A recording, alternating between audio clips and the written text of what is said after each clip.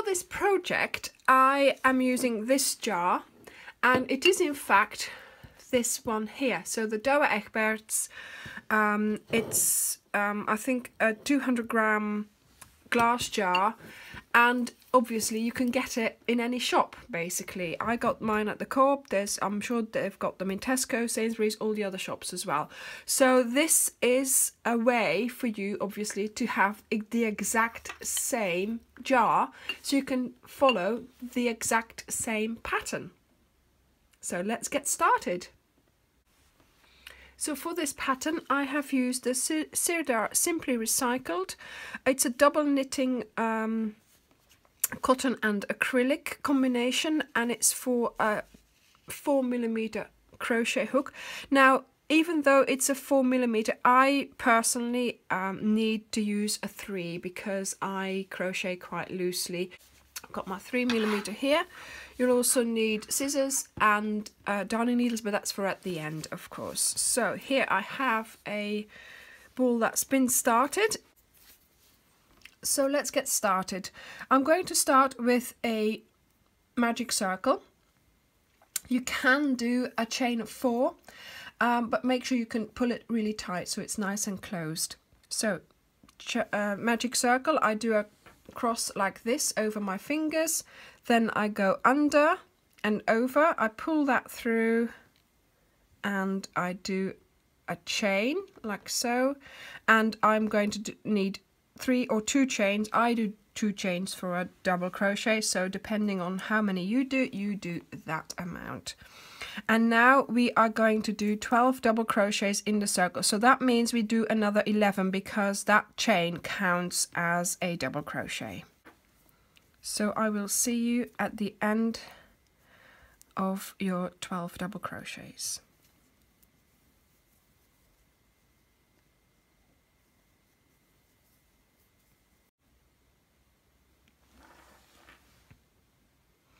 Okay, so I've got my 12 double crochets. I am now going to close up the circle, and I am going to slip stitch into the top of that chain that we did earlier. There we go. And I am making a little circle there. Then we are going to do 2 double crochets in every stitch around. And let me just show you. I start with my chains, and I consider that as the last double crochet of my round because it is in this stitch here. And then I start my first double crochet into the first stitch, and I'm going to do a second one in there as well. And so we're going to go around all the way doing 2 double crochets in every stitch. And I will see you at the end of the round.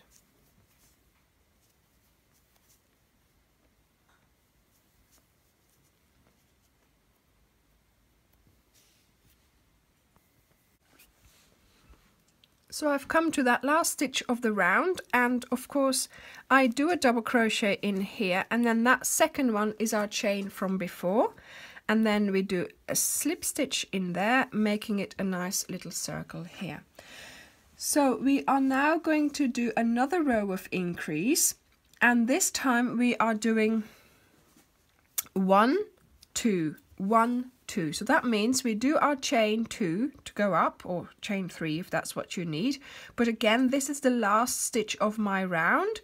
So I'm going to do 1 double crochet in the next stitch, 2 double crochets in the next stitch, 2, and then 1 in the next stitch. So we started with 12 double crochets, we have 24 here, and in this row we should have 36. So I'm going to continue with 2, 1, 2, 1. Okay, so that's the ratio. There we go, and 1 in here. And you continue like that until the end of the row. 2 in here.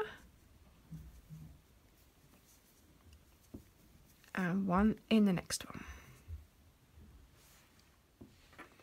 So I have gone round the circle with a ratio of 2, 1, 2, 1, and then of course here I've got that chain which counts as a double crochet, and then in here I do the other double crochet because I need to do 2 in that stitch because that's where we are at in our ratio.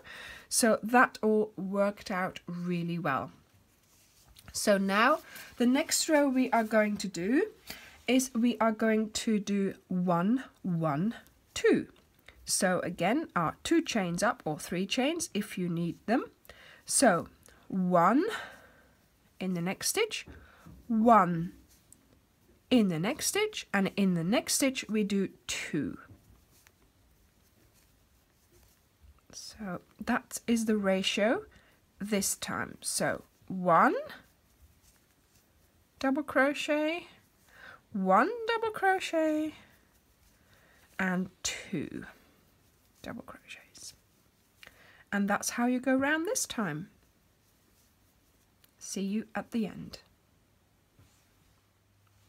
So we've come to the end of our round again, and I've just done the 2 here, 1, 1, and then of course here we have that chain which is our second one, and then this one is our first one of our 2, and then we are going to slip stitch into there to close up our circle. And this time we are going to do 3, 1, 1, 1, and then a 2, right? So let's get going. 1, 2 chains, so that's the last one of my row. So I've done my 2 chains up, and this time we are going to do a ratio of 1, 1, 1, and then 2.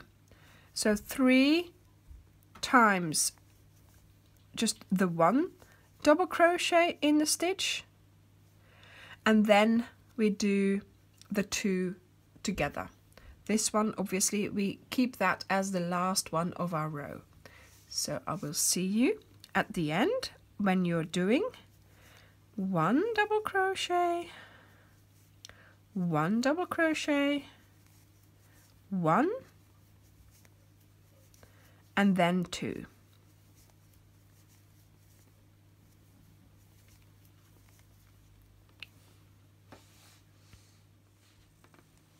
So I've come to the end of my round. I've done the 2 here, then 1, 1, 1, and then here I've got my chain, and now I've got to put the last 2, so the last double crochet where it has to be a 2 in with that same stitch as where the chain was. There we go.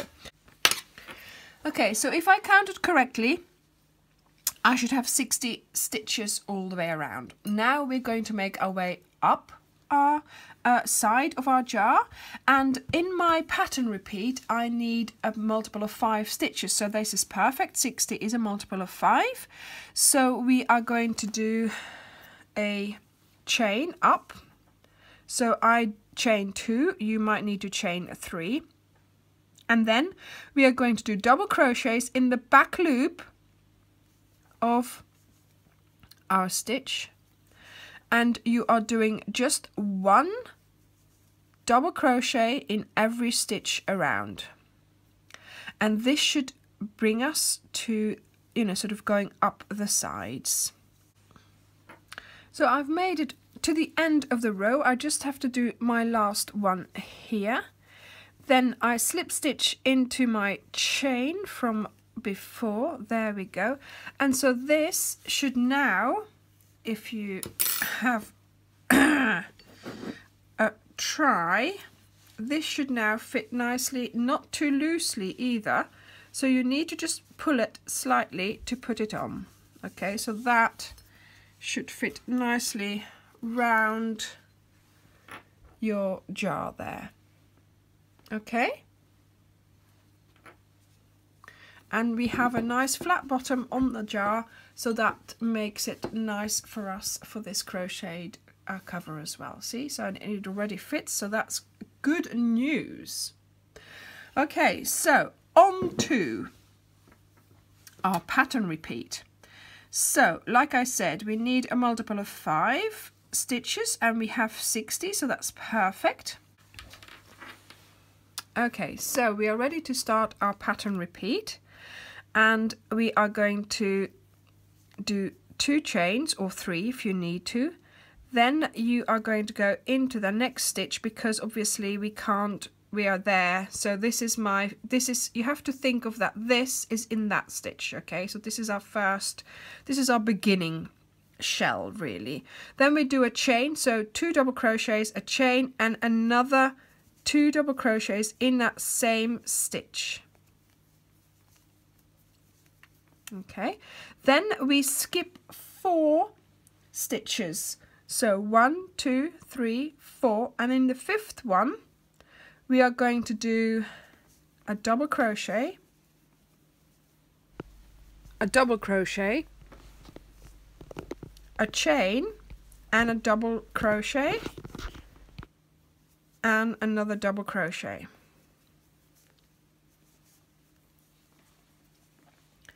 So that's where we're at. So the same thing again, 1, 2, 3, 4, skip, and in the 5th stitch you do a double crochet, a double crochet, a chain, and 2 more double crochets.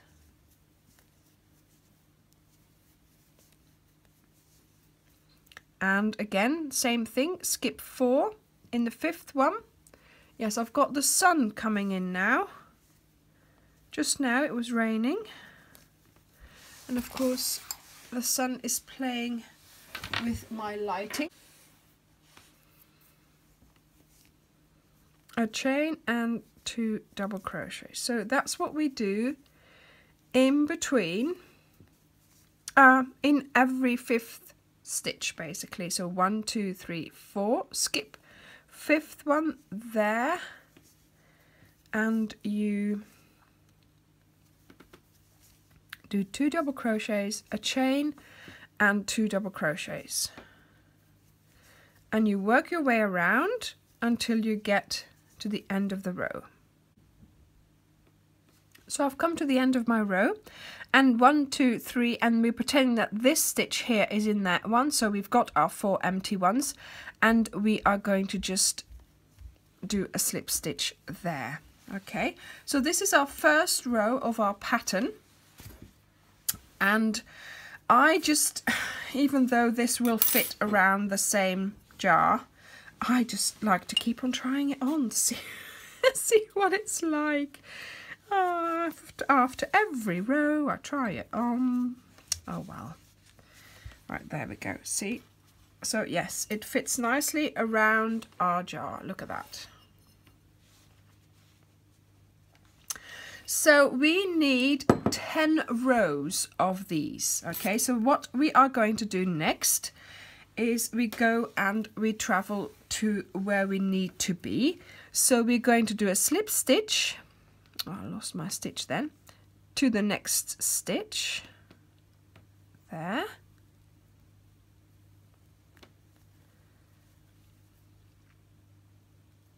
And another one into that chain 1 space. So here we are in the place where we need to be. So 2 chains or 3 if you need to, and then another double crochet, a chain, and 2 double crochets. So basically in every chain space that we made in the previous round, we are going to do 2 double crochets and 2, then a chain and another 2 double crochets. So we are now just using the chain space to put our next chains in, double crochets in, and this one here will rectify itself once we finish and close up our round. So this is how you're going to continue. So you're going to go round, you do the slip stitch to close the round, and then you do 2 slip stitches to get to that chain space, and you start again, and you keep going until you have 10 of these rows. So this is my second one, and I will see you when you have 10 rows.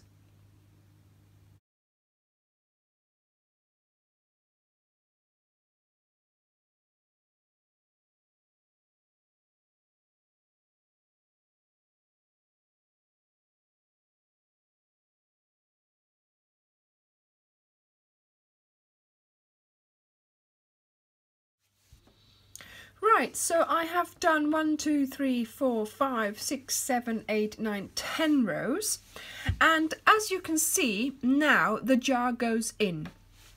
So we need to do another row where it's smaller, so it takes this sort of, you know, dent into account. Now when you clean the jar, I took the paper off and this little bit of sticky stayed on there, and I think, well, let's leave it on because that's going to help keep the cover on as well. So don't worry about these things because then you're not going to see them through your you know, through the cover that we're making. So we're doing another row, so we need to do our slip stitches, and that's always easier said than done, of course. So just the 2 slip stitches there and into there. So we're in our position, and this time, so 2 chains or 3 if you need to, this time we are going to do our 4 double crochets into the chain space from of the row below, but we're not doing a chain in between the 2 double crochets. Okay, so we're just going to do the 4 double crochets. Now in the meantime, before it got too high, I sewn in the end, so that's gone. So we're now doing 4, that's 3 double crochets, there we go, into each shell, into each chain space, but we are going to have to put it on our jar before we finish the last ones, because otherwise we're not going to be able to get it on again. Right, I'll see you at the end of the row. So I have done the last row without the chain. I've not done that up just yet, so I'm going to put my jar in, because obviously this last row will be smaller, so we need a little bit of space there.